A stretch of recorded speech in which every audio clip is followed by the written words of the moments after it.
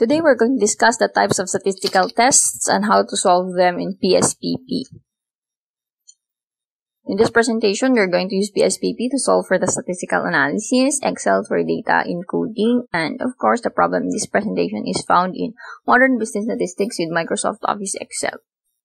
So, for steps in hypothesis testing, number 1, state the null hypothesis and the alternative hypothesis. Number 2, choose the level of significance. Number 3, select the appropriate test statistic and establish the critical region. Number 4, collect the data and compute the value of the test statistic from the sample data. And number 5, make the decision. So for this presentation, we're going to discuss the Spearman rank correlation. So the Spearman rank correlation coefficient, or the Spearman's correlation for short, is a non-parametric measure of the strength and direction of association that exists between two variables measured on at least an ordinal scale. Okay, so it is denoted by the symbol RS or the Greek letter Rho. So we call it Spearman Rho. It is a useful test when persons' correlation cannot be run due to violations of normality, a nonlinear relationship, or when ordinal variables are being used. Also, if there are outliers. Okay, so if there are outliers, you can use Spearman Rho or Spearman rank correlation to test for the relationship instead of persons R. So, Spearman's correlation is used to determine whether there is an association between high jump performance and time spent training. Alternatively, you may also use Spearman's correlation to understand whether there is an association between length of unemployment and health status. So, significant relationships.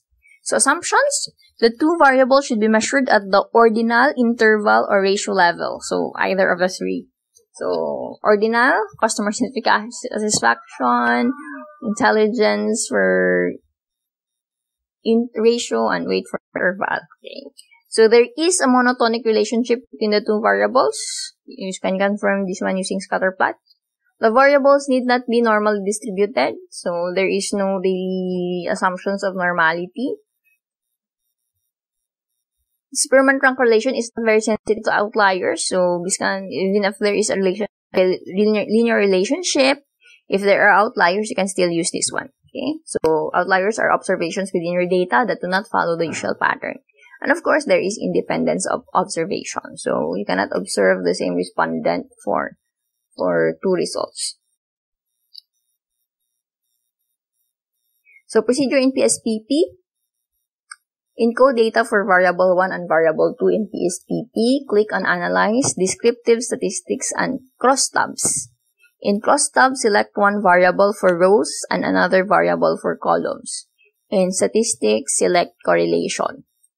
Okay, so PSPP do not really have a Spearman Rho.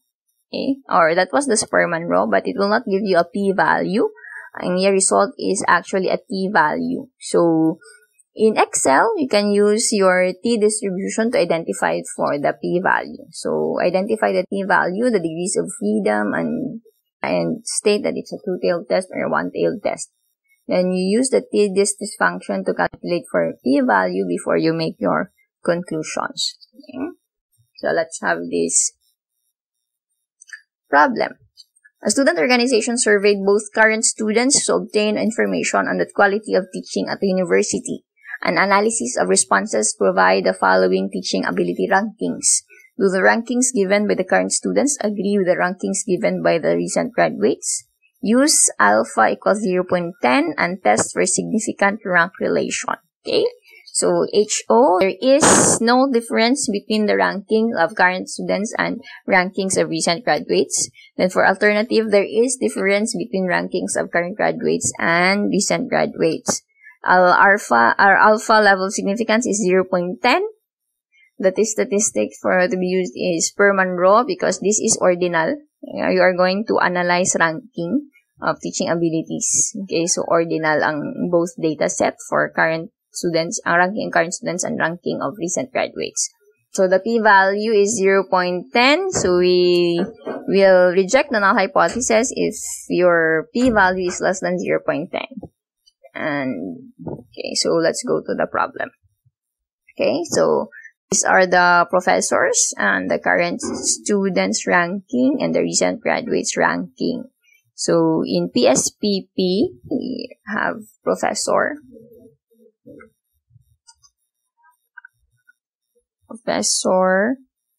current students,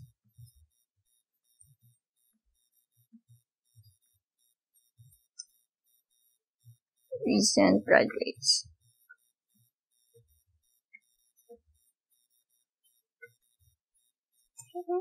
So decimal value is 0, and 0. Okay.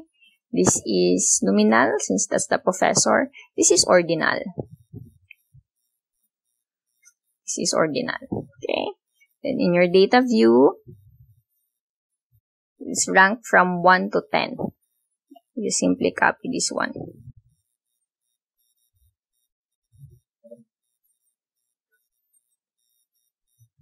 Paste it here.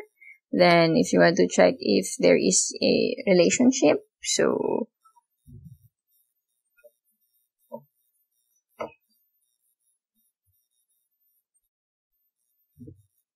okay. So medyo may relationship man. Anyway, just checking if there is relationship. So don't really care if there will be outliers or not. As again, Spearman correlation is not concerned with outliers. So analyze descriptive statistics, then cross tabs. Okay, you select your rows and your columns. In statistics, we use correlation. Okay.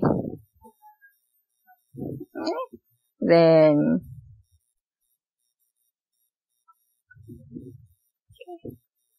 this is now their symmetric measure. So there is a person R here, which is, it shows a 3.41 approximated T, and as Spearman correlation, we should also showed a 3.41 approximated T.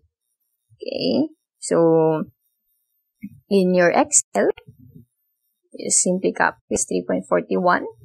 Then since there are 10, so 9, and then sig2 tells this is 2. Okay, there is no significant relationship between your present and current graduates. Then we use equal T dot this, okay, dot 2T, okay, two-tailed test. So that's 2T. Then our X is 3.41 and the degrees of freedom is 9. So, okay. So this is now 0.007, which is less than 0.05. There is significant relationship between the ranking of current students and recent graduates. This is 0.007. And if you look at your